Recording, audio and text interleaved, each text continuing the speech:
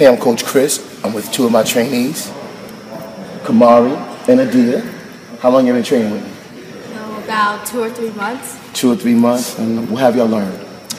Like the basic crossover, behind the back, between the leg drills, body positioning, like where you want to face your body towards. Was it what y'all expected, or y'all expected something less or more? What y'all expected? Kind of more. Yeah. Okay, is it hard? Yeah.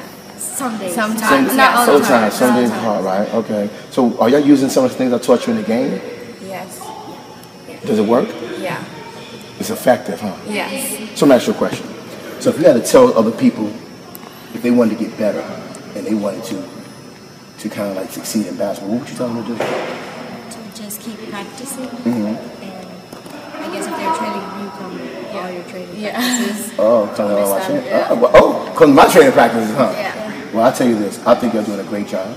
I think the more y'all continue to train, y'all will reach the goals. And I think the goal for y'all should be high school basketball, college, and if y'all keep putting the work in like I've been putting the work in, I honestly think y'all are going to be very successful. But it's going to be hard work. There's going to be dedication to it.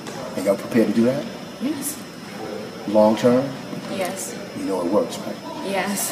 Good job, baby. Hey guys, practice makes perfect. And repetition is not a form of punishment.